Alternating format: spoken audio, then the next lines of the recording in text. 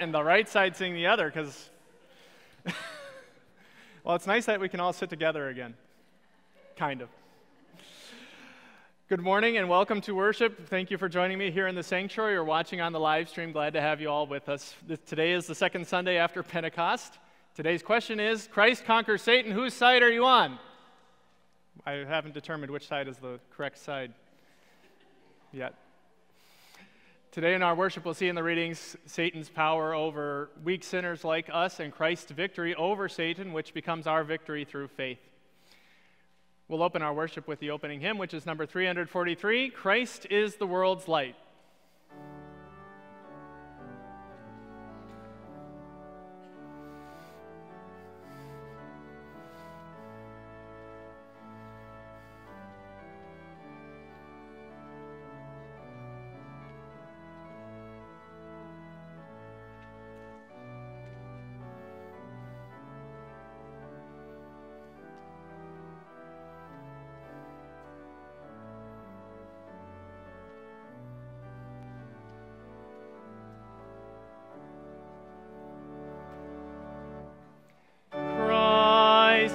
The world's light, Christ and none other, born in our darkness, he became our brother.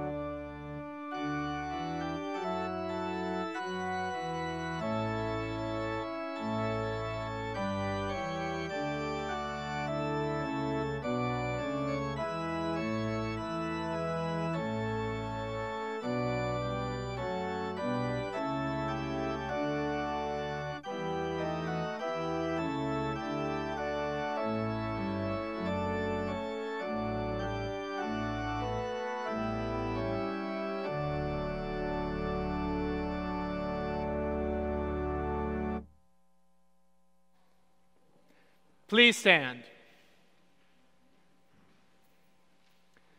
The grace of our Lord Jesus Christ, and the love of God, and the fellowship of the Holy Spirit be with you. God invites us to come into his presence and worship him with humble and penitent hearts. Therefore, let us acknowledge our sinfulness and ask him to forgive us. Holy and merciful Father, I confess that I am by nature sinful, and that I have disobeyed you in my thoughts, words, and actions. I have done what is evil, and failed to do what is good. For this I deserve your punishment, both now and in eternity. But I am truly sorry for my sins, and trusting in my Savior, Jesus Christ, I pray, Lord, have mercy on me, a sinner. God, our Heavenly Father, has been merciful to us and has given his only Son to be the atoning sacrifice for our sins. Therefore, as a called servant of Christ, and by his authority, I forgive you all your sins in the name of the Father, and of the Son, and of the Holy Spirit. Amen. For all that we need in life, and for the wisdom to use all your gifts with gratitude and joy, hear our prayer, O Lord. Lord, have mercy. For the steadfast assurance that nothing can separate us from your love, and for the courage to stand firm against the assaults of Satan and every evil, hear our prayer, O Christ. Christ, have mercy. For the well-being of your holy church in all the world, and for those who offer here their worship and praise, hear our prayer, O Lord. Lord, have mercy. Merciful God, maker and preserver of life, uphold us by your power, and keep us in your tender care. Amen.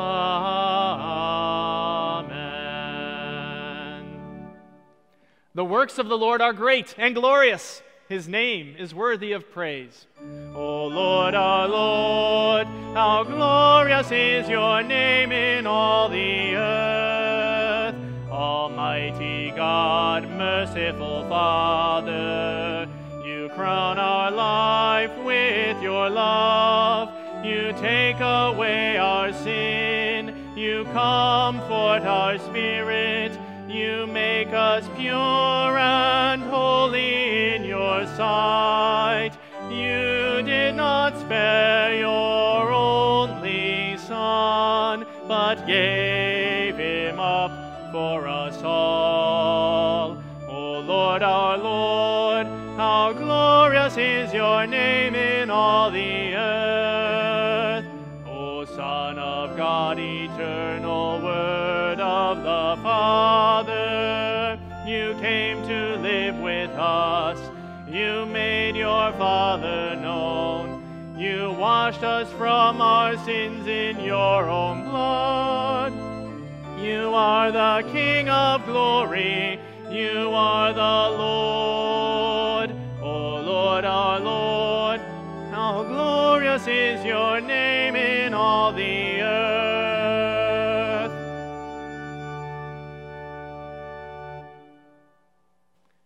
We pray. O God, you rule over all things in wisdom and kindness. Take away everything that may be harmful, and give us whatever is good. Through your Son, Jesus Christ, our Lord, who lives and reigns with you and the Holy Spirit, one God, now and forever. Amen.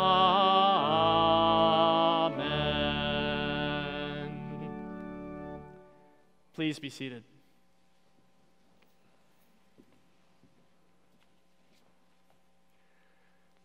The first reading this morning is taken from the book of Genesis, chapter 3. Then the man and his wife heard the sound of the Lord God as he was walking in the garden in the cool of the day. And they hid from the Lord God among the trees of the garden. But the Lord God called to the man, "Where are you?" He answered, "I heard you in the garden, and I was afraid because I was naked, so I hid." And God said, "Who told you that you were naked? Have you eaten from the tree that I commanded you not to eat from?" The man said, "The woman you put here with me, she gave me some fruit from the tree, and I ate it." Then the Lord God said to the woman, "What is this you have done?"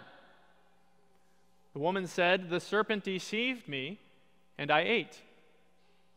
So the Lord God said to the serpent, "Because you have done this, cursed are you above all livestock and all wild animals. You will crawl on your belly, and you will eat dust all the days of your life. And I will put enmity between you and the woman, and between your offspring and hers. He will crush your head, and you will strike his heel." This is the word of the Lord. The psalm of the day is Psalm 130. We'll sing it together.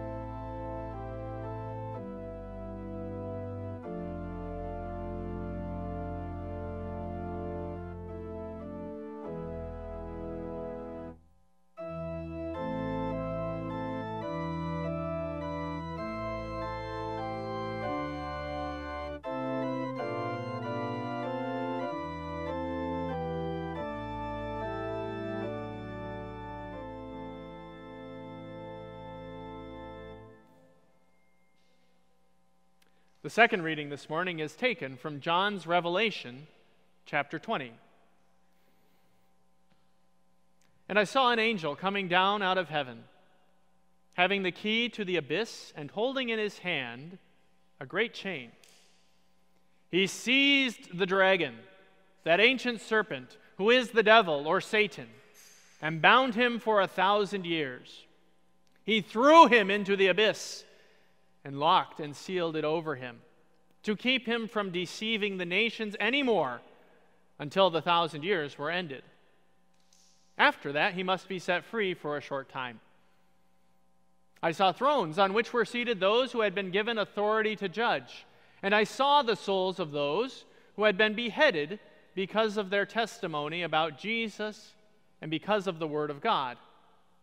They had not worshipped the beast or its image, and had not received its mark on their foreheads or their hands. They came to life and reigned with Christ 1,000 years. The rest of the dead did not come to life until the 1,000 years were ended. This is the first resurrection. Blessed and holy are those who share in the first resurrection. The second death has no power over them, but they will be priests of God and of Christ, and will reign with him for 1,000 years.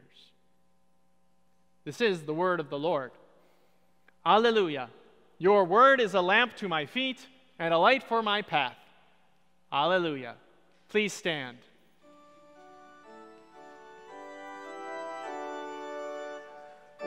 Alleluia, alleluia, alleluia. These words are written that we may believe that Jesus is the Christ, the Son of God. Alleluia, alleluia, alleluia.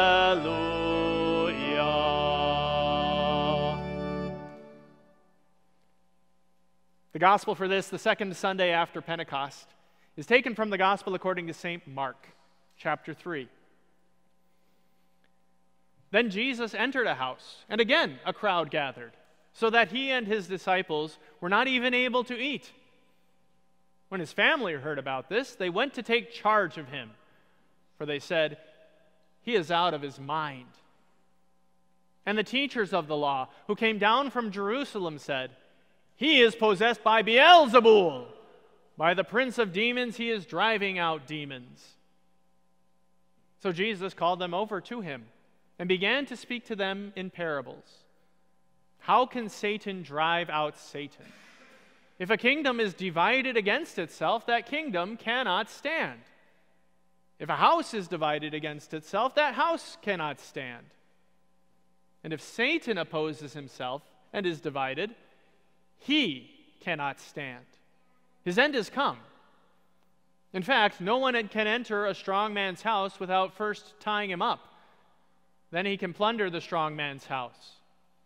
Truly I tell you, people can be forgiven all their sins and every slander they utter, but whoever blasphemes against the Holy Spirit will never be forgiven. They are guilty of an eternal sin. He said this because they were saying, "He has an impure spirit." Then Jesus' mother and brothers arrived. Standing outside, they sent someone in to call him. A crowd was sitting around him, and they told him, "Your mother and brothers are outside, looking for you." "Who are my mother and my brothers?" he asked. Then he looked at those seated in a circle around him and said, "Here are my mother and my brothers. Whoever does God's will is my brother and sister and mother." This is the gospel of our Lord. Praise be to you, O Christ. You may be seated. And we'll continue by singing hymn number 396, "In Adam we have all been one."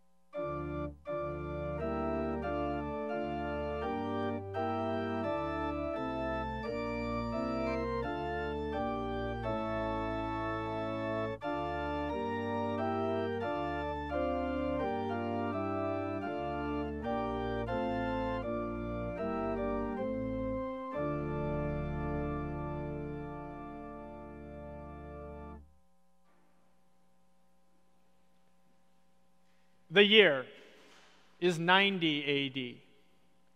You are a Christian living in the Roman Empire. The emperor's name is Domitian. If you've been around long enough, you remember the persecutions that happened to the Christians under Emperor Nero, how many were taken away and died because they were beheaded or thrown to the lions. Even most of the apostles have already been killed. Only one remains, John, and he's exiled to the island of Patmos. You don't know if this persecution is being carried out by the emperor, Domitian, or by somebody else. All you know is somebody is coming for the Christians. You see how many empty seats there are in the home where your church meets. It would be so much easier, right? To just go back to those old Roman gods you used to follow. Christianity's now been around 60 years, a full life, right? Maybe it's time to put it out to pasture. Go back to the Roman gods. Save your neck, literally, from being removed. And then this letter comes. A letter from Patmos. A letter from the Apostle John. One Sunday, the church elder reads this new letter, and right away you notice it's quite different than John's other letters. His other 3 letters are straightforward. He says what he means, and means what he says. But this one is quite different. It's a vision of many different things. And you hear about 7 golden lampstands, 7 seals, 7 trumpets, 7 plagues. You hear about Armageddon, Gog and Magog, a beast from the earth and a beast from the sea, people dressed in white robes, a lamb. And as you're listening, you begin to understand that because this is a vision, it's a little different than other letters that you've received, either from John or from Paul. They speak straightforwardly, maybe use an illustration every once in a while, but this is almost all illustration of what's happening. For example, in what Christians in 2021 will call chapter 12, you hear about this vision of a pregnant woman and a dragon. A dragon that is called Satan, that ancient serpent who leads the whole world astray. And the dragon is waiting, lying in ambush by this pregnant woman, waiting for her to give birth, ready to devour her child. Her child who is called the one who will rule all the nations with an iron scepter. If this dragon is Satan, the child, who else could he be but Jesus? And as you're listening, you remember how Satan stirred up Herod to murder all the toddlers in Bethlehem just so that he could get Jesus. You remember how Satan himself came to Jesus in the wilderness to tempt him. You remember how Satan stirred up Judas to betray Jesus. You remember how 60 years before, more or less, Jesus ascended back into heaven just as this child was snatched up to God and to his throne. And if you haven't already, you realize that this letter is a sort of retelling. A retelling of past events, present circumstances, and future promises. But it's more than a retelling. It's a revealing. You might call it a revelation. God is pulling back the curtain for John and for us to see what's going on behind the scenes. And as you listen, you realize it's actually much worse than you thought. It's not the emperor or some other earthly power that wants to remove your head from your body. It's the devil himself and his minions. Paul was so right when he wrote, "Our struggle is not against flesh and blood, but against the rulers, against the authorities, against the powers of this dark world, and against the spiritual forces of evil in the heavenly realms." And now the church elder is nearing the end of this letter. It's the final countdown. He reads John's words. I saw an angel coming down out of heaven, having the key to the abyss and holding in his hand a great chain. Good thing you were paying attention at the beginning of this letter when John recorded Jesus' words in this vision. Do not be afraid. I am the first and the last. I am the living one. I was dead, and now look, I am alive forever and ever. And I hold the keys of death and Hades. This angel with the key and the chain, this isn't any old angel. This is the angel of the Lord, Jesus himself. Jesus comes down with the key to hell and a chain in his hand. He seizes the dragon and binds him, seals him up so that he cannot deceive the nations any longer until the 1,000 years are ended. And by now you've realized that these pictures in this vision represent something else. You know that hell doesn't have a literal gate with a lock on it, that there's no chain that could physically bind Satan. He's a spirit. He would slip out of the chain, slip through the gate. But you understand from the vision that Satan is in some way restrained. Perhaps you're even thinking, because you know the gospel so well, to a time when Jesus himself was accused of casting out demons by the prince of demons, by the power of Beelzebul. And to paraphrase Jesus a little, he says that doesn't make a lot of sense. Why would Satan cast out Satan? Why would Satan cast out his demons? If Satan is divided against himself, he can't stand. And then he adds a parable. In fact, no one can enter a strong man's house without first tying him up. Then he can plunder the strong man's house. When Jesus cast out demons, he tied up Satan with his word and took them from the devil's possession to be his own. And so you realize that the chain in Jesus' hand is his word. It's the gospel. Whenever the gospel is preached, the devil's chain is shortened. The good news of forgiveness through Jesus frees a person from the power of the devil. And you think about what the church elder just read. To keep him from deceiving the nations anymore until the 1,000 years were ended. Knowing your history, you remember that it wasn't until Jesus died, rose, and ascended that the nations began to pour into God's church. Before that, it was really only one nation that followed God, Israel. Sure, there were converts here and there, but now, after Jesus' ascension, there were people who believed in Christ in Samaria and Asia Minor, in Greece, and in Rome. In 90 AD, you wouldn't know this, but there would someday be believers in Asia, Africa, Europe, and even in this place called the New World, the Americas. And we see the New Testament church growing during the period of 1,000 years, not a literal 1,000 years, but a time of full completeness from the end of Jesus' ministry on earth until he comes again. And yet John's letter continues, saying about the devil, he must be set free for a short time. If he is chained for that complete period of time, however long God has determined, by the preaching of the gospel, then there will be a time when he is freed, a time when the preaching of the gospel diminishes.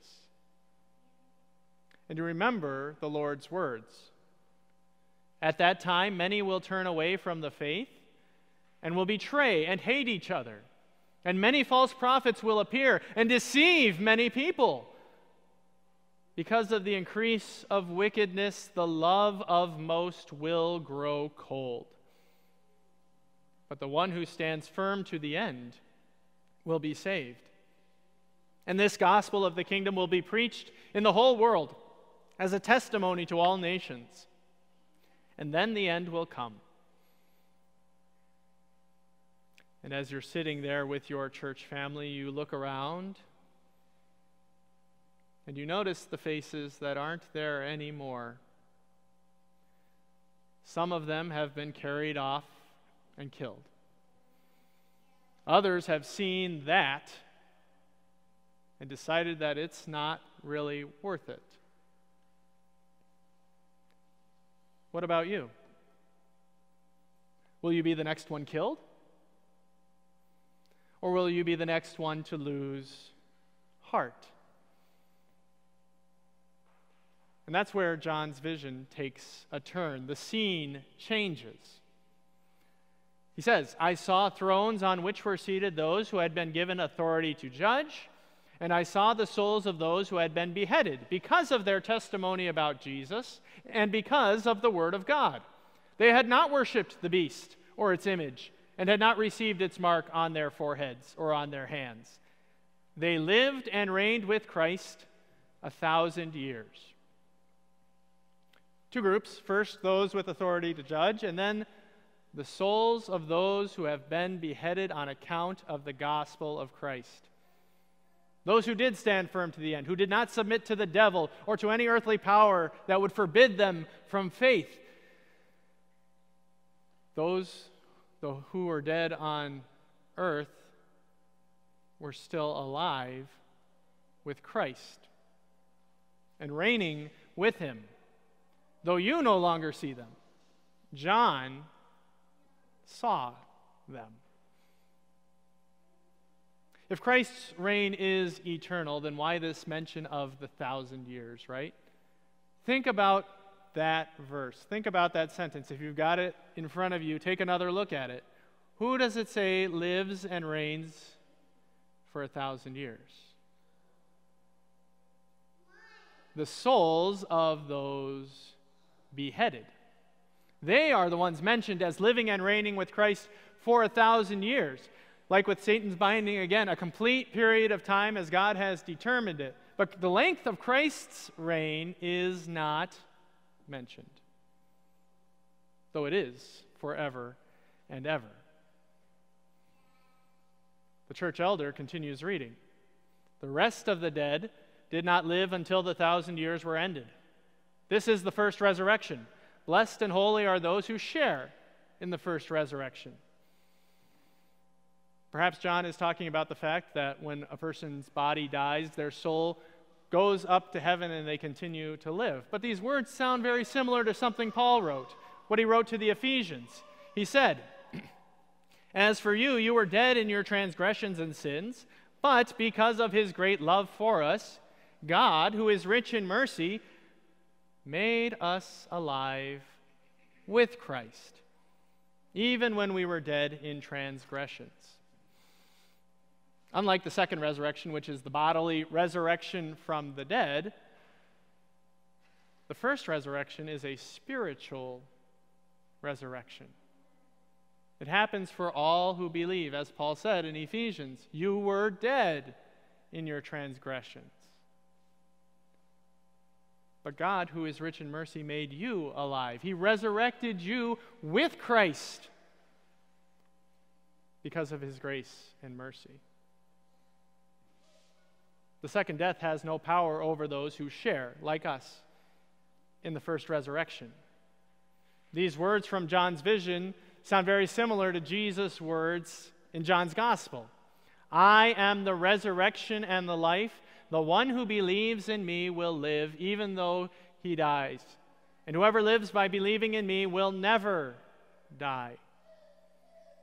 The souls of believers who have died in their bodies, those souls don't die. They still live and reign with Christ for 1,000 years. While we, who are still on earth, wait for him to return in his glory. Instead of death, they live. The church elder reading John's vision continues. They will be priests of God and of Christ and will reign with him for 1,000 years.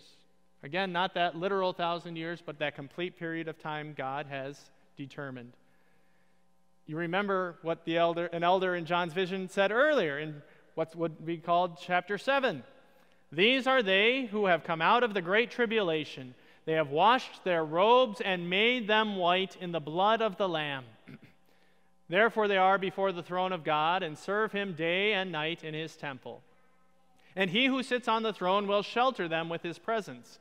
Never again will they hunger. Never again will they thirst. The sun will not beat down on them, nor any scorching heat.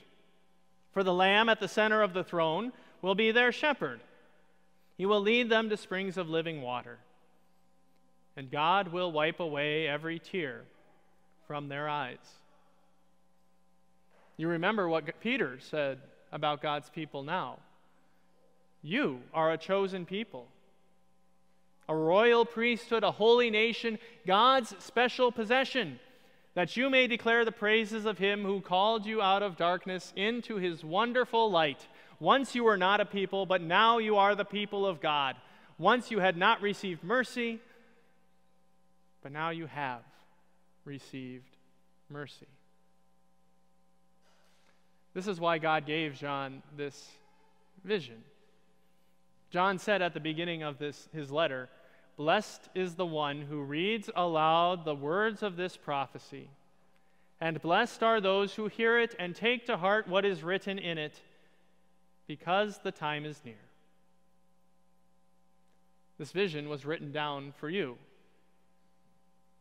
who worry about the devil's influence on this world and his attacks on your heart. This vision was written down for you, who worry about losing everything, even your own head, on account of Christ. This vision was written down for you, who wonder whether it's even really worth the struggle. John's vision shows you that Jesus has chained the devil with the preaching of the gospel. When the devil comes near, preach the gospel at him. Tell him, you have no hold. I have been forgiven by Christ. I am God's child. I am going to heaven. He will flee, just as James says. Resist the devil and he will flee from you. Continue preaching the gospel of forgiveness that yanks the devil back by the throat. Christ preaching powerfully pens in the devil. John's vision shows you what awaits. Even those who were beheaded back in John's time are now living and reigning with Christ. Who do you think John may have seen in that crowd? Just nameless Christians? Perhaps. But perhaps he saw some of his fellow apostles who had already been killed. Peter, Paul, perhaps even his very own brother, who was the first of the apostles to be killed, and he was beheaded, James. What are you going to take from this sermon today? Revelation, this vision gives us a lot to chew on, a lot to sort through. Chapter 20 is one of the hardest, and it's one of the ones that's often misused. It's so easy to get caught up in the symbolism, in the figurative language, and kind of get lost. We want to read the Bible literally, because it's God's Word, to understand what He has to say to us, but that also means reading it literarily. What I mean is this: reading it as it presents itself. Parts of it are history. We read the history as history. Parts of it are poetry. We read the poetry as poetry, right? Psalm 23 says, "The Lord is my shepherd." God is not a literal shepherd with an actual shepherd's crook who actually takes care of literal sheep. We understand poetry uses figurative language, and the same is true for visions. We understand that visions also use figurative language. For example, just 2 weeks ago we studied the vision of the Valley of the Dry Bones, and towards the end of that reading, God said, "These bones are the people of Israel." Whether or not those bones actually existed don't really matter. But the people, still alive, were crying out to God, "Our bones are dried out. We have no hope. It's gone. And we see God's promise in bringing those bones back to life, that he will bring his people back to spiritual life, bring them back to their land. The same is true of how we read John's Revelation. It is a vision. God intends for us to read it as it presents itself, with all of the pictures and illustrations and figurative language it uses. Things like the number 1,000 aren't meaningless. It just doesn't mean a literal 1,000 years. In the Bible, 10 is often the number of completeness. We have 10 times 3, so a full number of completeness, the full number of years. And we see what happens during this 1,000 years. The devil is chained by the preaching of the gospel. The nations begin to pour in and come to faith. This is the time between Jesus' ascension, his resurrection, and his coming again. We are living in the 1,000 years now, even though it's been 2,000 years since Jesus ascended. The 1,000 years will come to an end when Jesus comes again. So here are some things you can take away from Revelation 20, and when you read it later this week, you can be reminded of it. First, the question that our service theme asks today: Christ conquers Satan. Whose side are you on? You have heard the gospel preached. When the gospel is preached, Satan is tied up, and the Holy Spirit once more takes you as possession for Christ. If you're worried about what side you're on, the solution isn't, well, I just need to start acting better, behaving better, living more like God wants me to. The solution is to hear the gospel, because it's through the gospel that the Holy Spirit puts you on Christ's side by forgiving your sins and promising you life. If you're confident that you're on Christ's side because you have lived a good life, because no one could say anything bad about you, be careful. It's not the law, it's not God's commands that put you on Christ's side. It's the gospel, the promise of free and full forgiveness through Christ. The second truth you can take away today is that it is the gospel that chains the devil. Remember what Paul said in Ephesians. Our struggle is not against flesh and blood, but against the rulers, against the authorities, against the powers of this dark world, and against the spiritual forces of evil in the heavenly realms. As we look around us in the world and see the devil's influence, our attempts to chain him are often a little bit different than just preaching the gospel. You've got to create the right laws, elect the right politicians, argue and debate with others until you finally convince them, and so on and so forth. And all of these, so many times, are so far from the gospel of forgiveness and just are only law, law, law. God says, do this. Repent of your lack of trust in the power of the gospel, which is the salvation for all who believe. Trust in the forgiveness that gospel gives to you, which is the same power of forgiveness that goes out to change the hearts of others. And third, the truth that our earthly story really has very little to do with the heavenly glory we will receive. Think about how those souls John saw died. They were beheaded. Their heads were not cut off. One of the most shameful deaths you can think of. Completely helpless, completely powerless. They couldn't stop those people from cutting off their heads. And yet John sees their souls in glory, living and reigning with Christ. Whether your life is full of happiness or sadness, success or shame, blessings or curses, that really doesn't change your heavenly glory that's promised to you. The reward we receive in heaven comes through Christ. And so the reward that we receive in heaven is Christ's reward, which the Father gives to us through faith. And so now all that is left is to wait. And as we wait, to live in the confidence that Christ preaching powerfully pens in the devil, that Christ preaching powerfully places priests on thrones. We live out that confidence by preaching the gospel to hurting souls, whether they are within or outside the family of believers, so that the devil is yanked back by his neck. We live out that confidence by serving as God's priests before God and our neighbor. And we wait.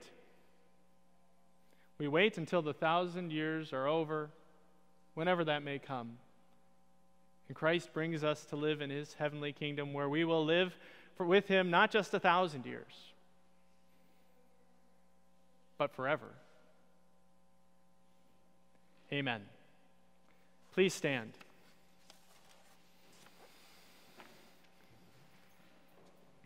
And now, may the peace of God, which surpasses all understanding, guard your hearts and your minds through faith in Christ Jesus. We now join together to confess our Christian faith using the words of the Nicene Creed. We believe in one God, the Father, the Almighty, maker of heaven and earth, of all that is seen and unseen. We believe in one Lord, Jesus Christ, the only Son of God, eternally begotten of the Father, God from God, light from light, true God from true God, begotten, not made, of one being with the Father. Through him all things were made. For us and for our salvation, he came down from heaven, was incarnate of the Holy Spirit and the Virgin Mary, and became fully human.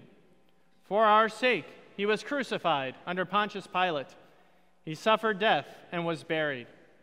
On the third day, he rose again in accordance with the Scriptures. He ascended into heaven and is seated at the right hand of the Father.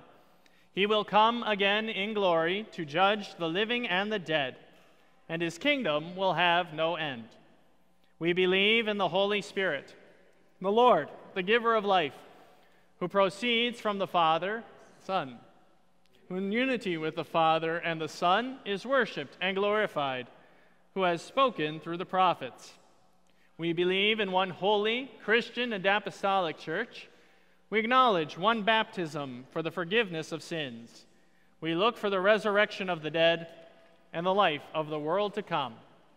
Amen. Please be seated. The offering plates are at the back of church if you'd like to leave an offering there on your way out this morning. There are also connection cards in the chairs near you if you'd fill those out and let us know that you joined us here today. You can also go online to atonement.org/connection-card. This morning, during our communion service, we will be returning more or less to the way we were doing things. If you saw the announcement, you know that we put that out there this week, especially for the people in the center. On the sides, we give you the option to continue to come up just by yourself. The ushers are going to pass through now and ask you if that's what you want to do. If you do not want to come up by yourself, that's not a clear way to put it. If you want to come up by yourself, do a thumbs down. If you want to come up with the table, do a thumbs up. Okay, so if you're coming up with everybody, thumbs up. If you're coming up by yourself, thumbs down.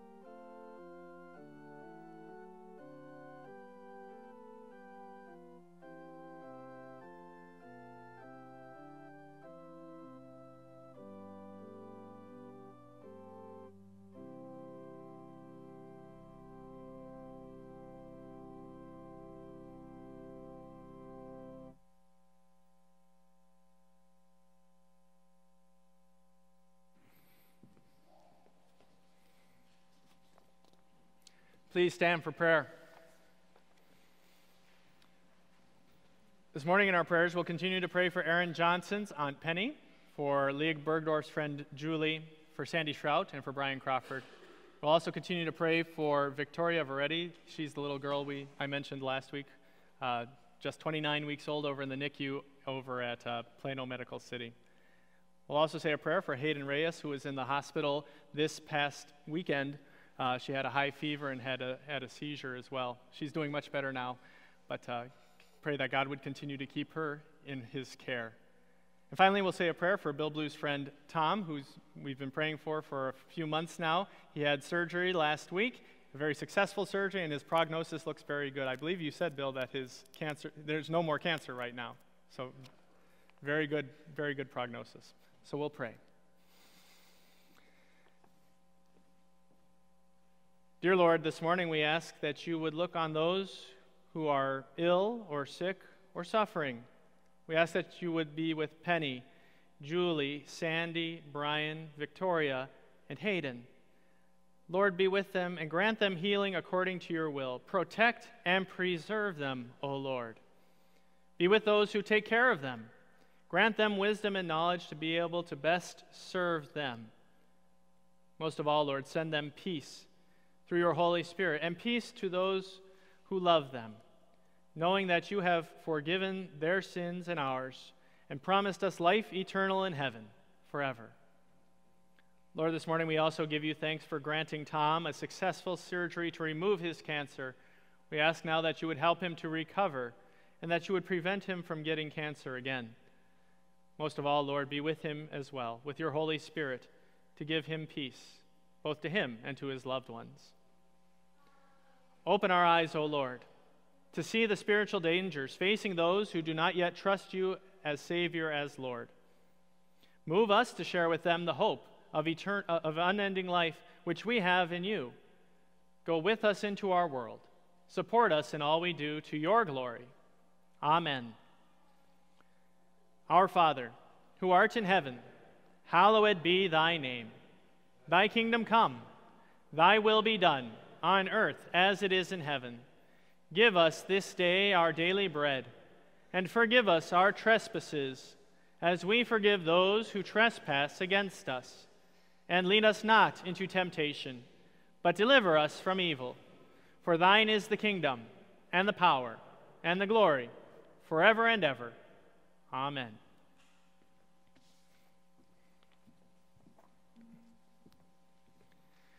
We now continue with the service of the sacrament. The Lord be with you.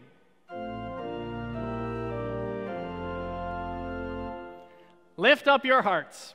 We lift them up to the Lord. Let us give thanks to the Lord our God. It is right to give him thanks and praise. Praise to the God and Father of our Lord Jesus Christ. In love, he has blessed us with every spiritual blessing. By the outpouring of the Holy Spirit, he empowered his church to be witnesses of Christ to the ends of the earth. Now have come the salvation and the power and the kingdom of our God and the authority of his Christ. To him who sits on the throne and to the Lamb be praise and thanks and honor and glory forever and ever. Holy, holy, holy is the Lord of hosts. The whole earth is full of your glory. You are my God, and I will exalt you. I will give you thanks, for you have become my salvation. Holy, holy, holy is the Lord of hosts. The whole earth is full of your glory.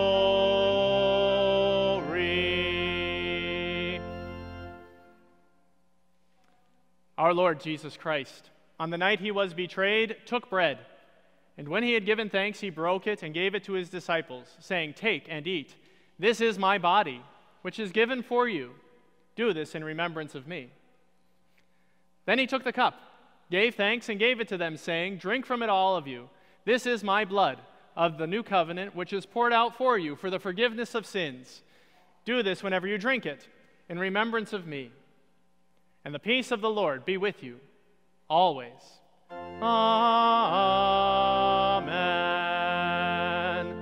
O Christ, Lamb of God.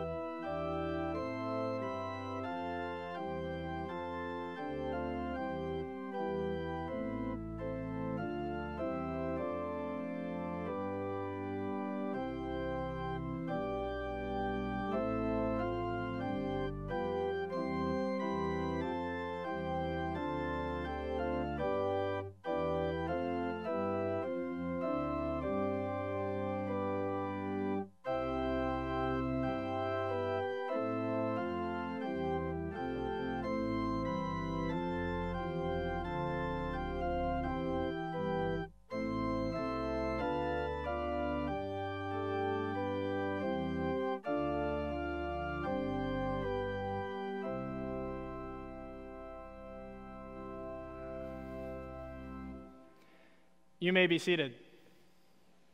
The table of the Lord is now prepared. In this sacrament, Christ promises that he is truly present in his body and blood to grant us the forgiveness of sins. Come, for all things are now ready at the direction of the usher. Stephen, do we have any individual coming up? Okay.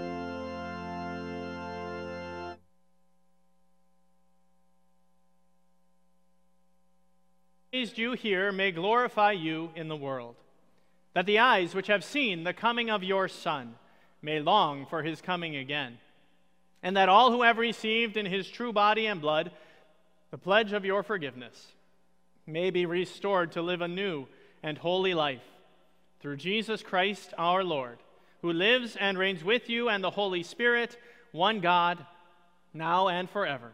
Amen.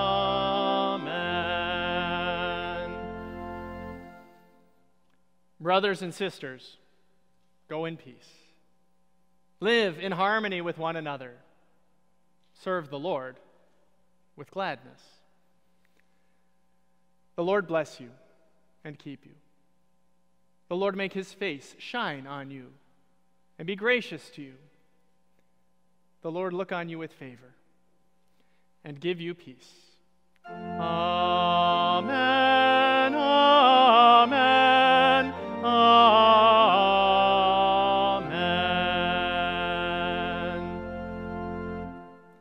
You may be seated. And we close our worship this morning with the final hymn, number 321, Savior, again to thy dear name we raise.